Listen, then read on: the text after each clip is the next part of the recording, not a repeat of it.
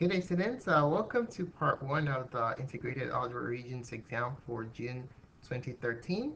In this installment, we're going to be going over questions 1 through 5. All right, so let's take a look at question 1. Question 1 says, which expression represents 5 less than twice x?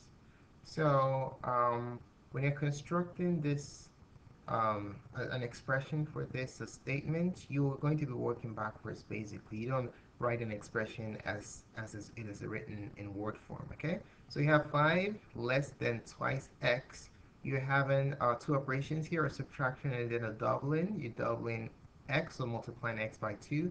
So when you want to write this, you're going to start from the back, okay, and work towards the front. So what you're going to do first is you're going to double x twice x, and then you're going to subtract 5 minus 5. So 5 less than twice x simply means that you follow your order of operations, you multiply x by 2 first, and then you subtract 5. Remember, please excuse my dear Aunt Sally, um, multiplication and division goes first before you add and subtract. So you have to be really careful when you're converting a word form um, into symbolic formulation, into algebraic expressions, so that you don't mess it up. Okay. All right. So the correct answer for question number 1 is option 1. All right. Let's move on to question 2. Question 2 is Gabriela has 20 quarters, 15 dimes, 7 nickels, and 8 pennies in a jar. After taking 6 quarters out of the jar, what will be the probability of randomly selecting a quarter from the coins left in the jar? So remember, probability of an event occurring is basically desired outcomes. We can say number of desired outcomes over the total. Okay? That's a formula for probability. So these are the total number of coins that we have for, let's do a real quick accounting right here. For quarters, we have 20. For dimes D, we have 15. Uh, for nickels, we have 7. And then for pennies, we have 8. Okay, if we add this all together, 20 plus 15 is 35. And then 7 plus 8 is 15. And if you add everything, you get, let's see, 50. Okay, so this is the total number. But there was a change, though. There's a change to the problem. What happened here is that uh, 6 quarters were taken out. So that basically changes the problem for desired in total, okay? Because we've also focused in how many quarters we can get. So if 6 quarters were taken out, it changes the whole mix. We're going to have Q is now going to become 20 minus 6, which is, what is 20 minus 6? 14. Okay? And then the other ones stay the same. D is 15, N is 7, and P is still 8. Now, note that if you take 6 out of the number of quarters, the total number of coins in the jar is going to drop by 6, which is now going, so now you're going to have 44 left. Okay? All right, so now the question says, what is the probability that Gabriella will randomly will get a quarter if she randomly selects a coin from that's what's left in the jar? So now we're going to apply our probability formula because we now know how many coins we're dealing with here. So probability of getting 1 quarter is basically number of quarters over total number of coins. Okay, that's the probability of getting 1 quarter. All right, so all right, so how many quarters do we have? We don't have 20 anymore. We took 6 out, so we're just left with 14.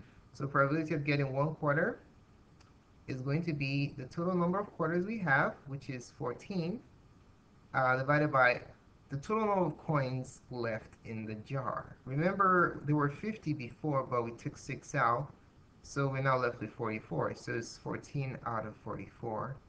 This is the probability of selecting, or randomly selecting a quarter when you pull out a coin out of the 44 that's left. All right, so we can clearly see that our answer is option number 1. Okay. All right. Let's move on to question three. Question three, we have a line right here. It says, based on the line of best fit drawn below, which value could be expected for the data in June 2015? This is an example of positive correlation. As you see the points, um, when you draw a line of best fit for the points, you have a line that has a positive slope. When you go from left to right, the line is increasing. That indicates a positive correlation. Okay. So now that we already have a line of best fit, what is the value for June 2015?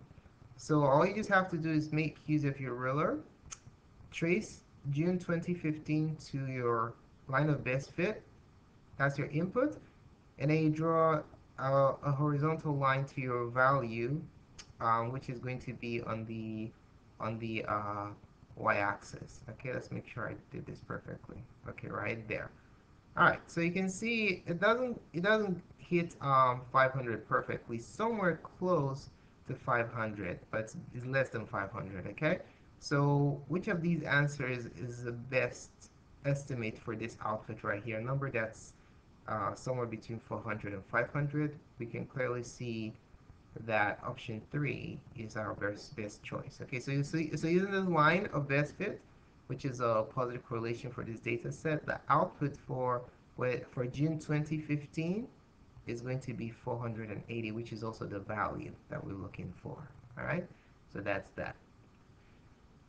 All right, let's take a look at question number 4. It says if point 5 comma k lies on the line represented by the equation 2x plus y equals 9, the value of k is.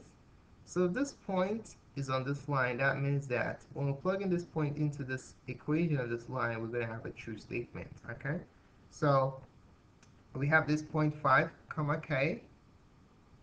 What does that tell us about the value h1? We know that for an ordered pair, the first coordinate is x, 5, and the second coordinate is y, which is k. Okay, so these points satisfy this equation. So if I plug in these values into this equation, I'll have a true statement. Okay, so what I'm going to do is plug in these values into this equation right here.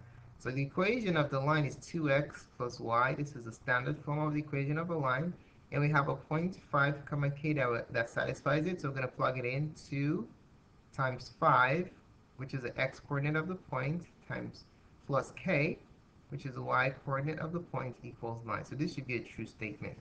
If I solve this resulting equation for k, that will tell me what the value of k is. Okay, so 2 times 5 is 10. 10 plus k equals 9. So to isolate k, we just simply subtract 10 from both sides. And then we have k equals -1. All right, so that's the value of k. So we can see that our answer is option number 3. Okay, now let's shift our attention to question 5. Question 5 says that a soda container holds 5.5 gallons of soda. How many ounces of soda does the container hold? So we're going to be doing a conversion here. We're going to be converting from gallons to ounces. So we are provided with a conversion chart. It shows us that we have to take 2 steps. To go from gallons to ounces, we have to first of all take the first step, which is from gallon to quarts. And then the second step will be from quarts to ounces. Okay? So how do we set this up? First of all, to convert, it's easier to work with improper fractions so we can reduce. So 5.5 as an improper fraction is going to be 2 times 5 plus 1, which is 11 over 2 gallons. All right. Okay, so we want to change 11 over 2 gallons to ounces. So this is how I'm going to set it up. I'm going to start with 11 over 2, and I'm going to put gallons. All right, so this is how you do it. We're going to take 2 steps. So since there are 2 steps, we're going to have 2 fractions. First fraction with the unit, and then another fraction with the unit. Okay, so now we're going to go from gallons to quarts. I want the gallons to cancel. I want to be left with quarts. So If I want the gallons to cancel out, I'm going to put the gallons on the bottom, and then I'm going to put the parts on the top.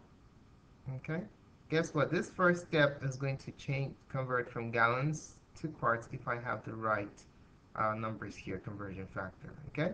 So now from quart, what do I want to go? I want to go from quarts to ounces. So I want the quarts to cancel out in the second multiplication. So I'm going to have a quart on the bottom and ounces on the top.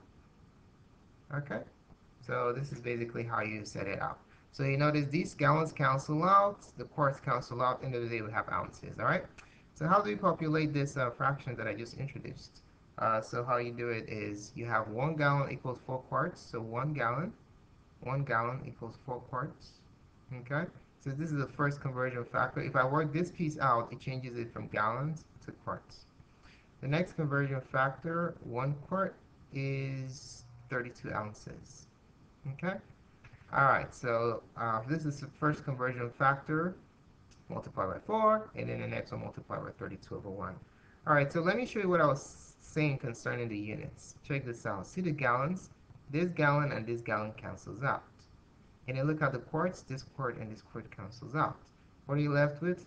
Ounces. Okay, so whichever way you set it up, the only unit that should be left should be your targeted units, which is ounces. All right, so let's say you switch this around, the failure for cancellation to happen will tell you that your setup is wrong. Okay, so you want ounces on top, not at the bottom, you want it on top. Okay, all right, so this is what we want. So now if we just carry out the computation of the arithmetic here, our final result should tell us the number of ounces that are in 5.5 gallons. All right, so let's see, what can we do here? 2 goes into itself once, 2 goes here twice.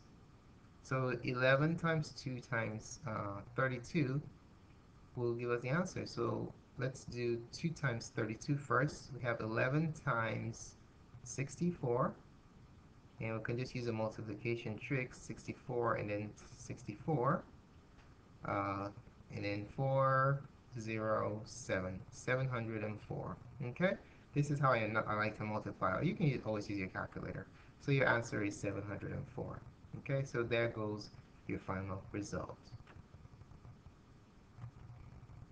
Thanks so much for taking the time to watch this presentation. You can feel free to subscribe to my channel by clicking up here so you can get the next installments to this review series.